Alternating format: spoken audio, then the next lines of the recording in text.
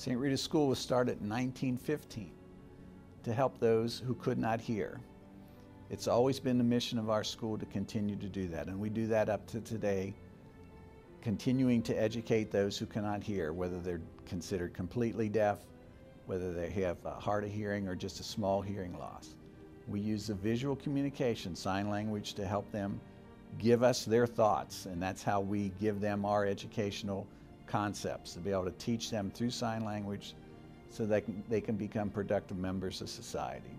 My son Braden was born with a mild hearing loss, which is odd for us because neither one of our families had any history of it, and I didn't have any trauma during my pregnancy, so it came as kind of a surprise. But he failed his newborn screening in the hospital, and so we worked with his audiologist at Children's Hospital for a while, and then at about 15 months old, his hearing loss dropped to a moderate to severe loss. So they wanted to go ahead and put hearing aids on, and at that point we decided to pull him out of his current daycare and look at transferring him here to St. Rita's. And once we did that, it made a huge difference in his communication skills and his frustration levels and just his behavior and everything like that. It got so much easier. He started really opening up. He was learning a lot more. He was calming down a lot more. So it was really good for him to come here, and I think it helped him quite a bit. Well, St. Rita's has really assisted us as a family to be able to communicate with our children, and with not just what they offer the children, but the support that they offer parents of deaf children. The kids are great as they learn ASL in their school, and they come home and they have their spelling words and whatnot. They're teaching me the science for them, so we're kind of learning together. But there's just a lot of support and just learning about the deaf community. We were totally unaware in so many ways of the deaf community and what it's all about, and just how accepting the school and the community has been of our family, and the support and what have you has been wonderful. We have children that have additional disabilities that are now attending our school because they fall within our mission. And it's been very valuable because of the methods that we're using. It's been very helpful to these children. So the child might have some Down syndrome, the child might have some attention deficit disorder. It just depends on the individual. The apraxia program started at St. Rita's basically 10 to 15 years ago. There was a parent that came in with a child that the school districts weren't sure what to do with, the medical people weren't sure what to do with, and so they asked us to at least take a look and give it a try. In layman's terms, apraxia is a term that has come in the last 10 years, I think. Basically what it means is that the person can hear and process that, but has difficulty processing it into an expression. So in other words, they can hear what's going on, but they have trouble speaking it back to you. What we looked at and what we basically been able to understand is that we needed to give this child some type of alternate communication, an expressive communication without words. So the sign language is basically that. It's a very good expressive communication. It's visual. It uses the other side of the brain rather than the speaking side of the brain, but the visual side of the brain. I had a baby thinking all was going to be fine. Then started realizing early on that working in maternal child, that he wasn't verbalizing, wasn't making, sounds that he should have normally been. And so my concerns were that something, either he wasn't hearing or something was just not right. So we went to our local pediatricians and consistently kept saying we were concerned, we were concerned. They sent us to Children's in Cincinnati. At age 3, Caleb was diagnosed with apraxia. I'm a huge lover of speech, and I love to talk and communicate with people. And I can't imagine how he felt every day, not being able to be understood or trying to express himself. Caleb realized at about 3 or 4 years of age that he was different than other kids, and so a lot of times he would play the quiet, shy role just because it was so hard for him to say, "My name is Caleb," or, "I want to play ball."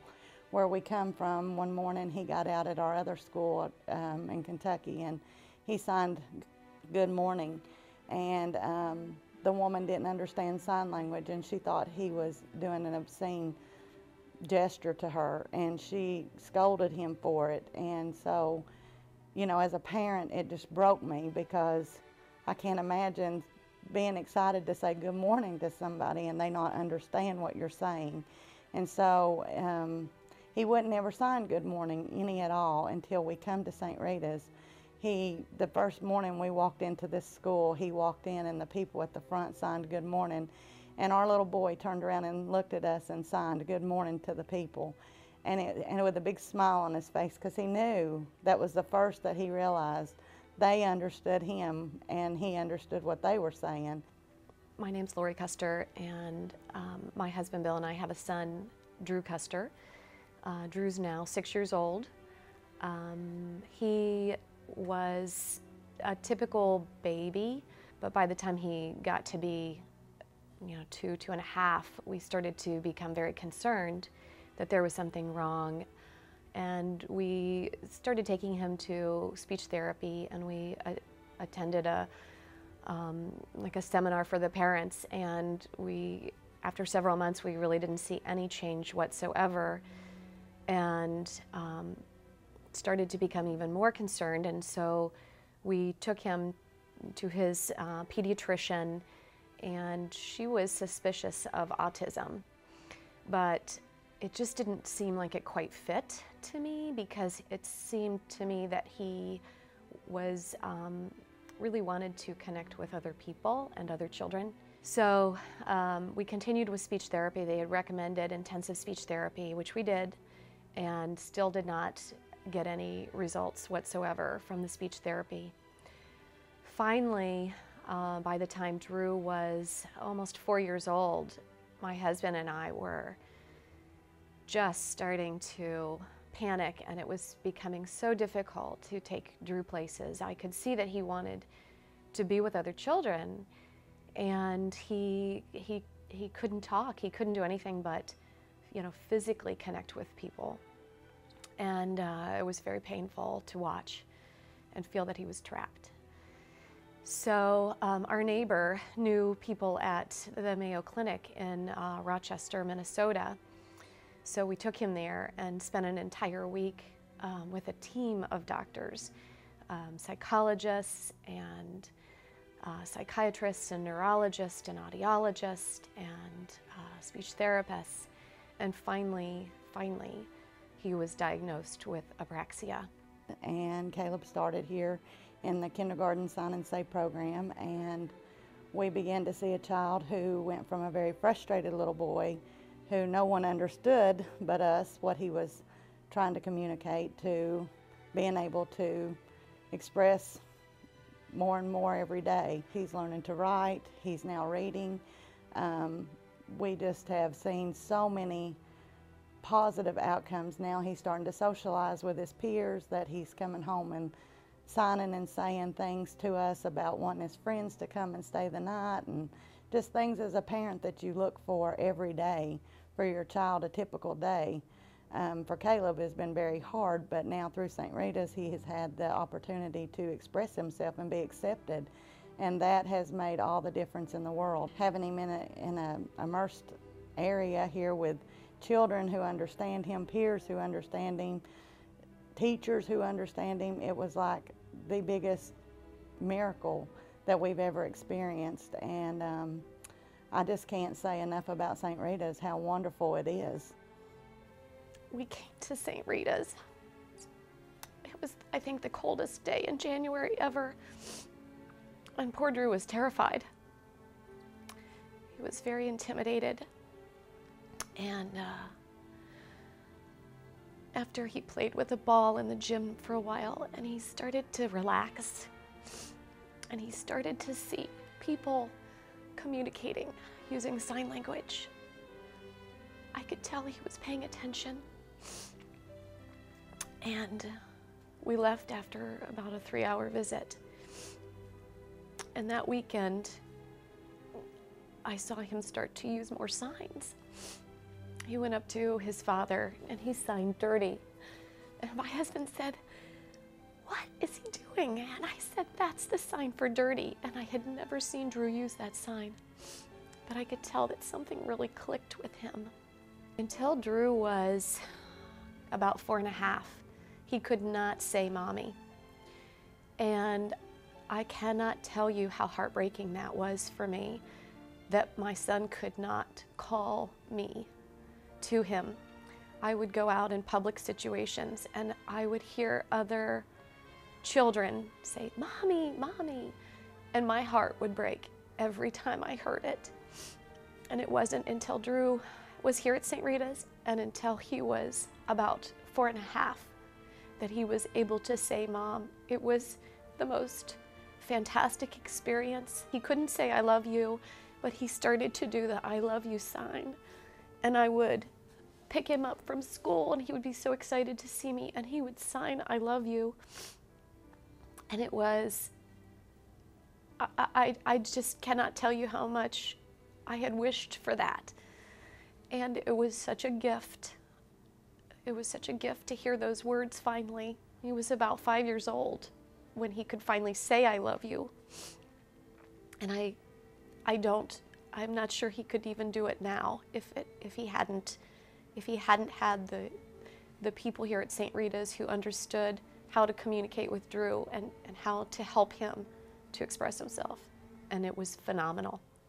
Our friends and our family could not believe the change in him, how much happier he was. And now, as Drew has started kindergarten, I can understand about 90% of what Drew says to me. And most importantly, he is learning. He's excited about school, and I think he likes it because he's able to understand and he's able to learn here. From the bottom of my heart, I know that we've done the right thing for my son and that he has a great future ahead of him. And I cannot share that with you all. Those parents who have never walked in the shoes of a family that has had a child with moderate to severe apraxia, it is a very, very frustrating and heartfelt disorder. And so I want to thank the people at St. Rita's, and I want to thank the ones that have really tried. And again, as this is a new diagnosis for a lot of families and they're overwhelmed and you really don't know what to do and how to do it, again, I believe that there are interventions out there, and there are places like here that have made these children have a chance where they would have never had a chance in a normal school. St. Rita's is a very, very special place where Drew has felt extremely loved, and so have my husband and I. And what is happening here for apraxic children is very unique, very wonderful, and it wouldn't be possible without the love and support of the deaf community here.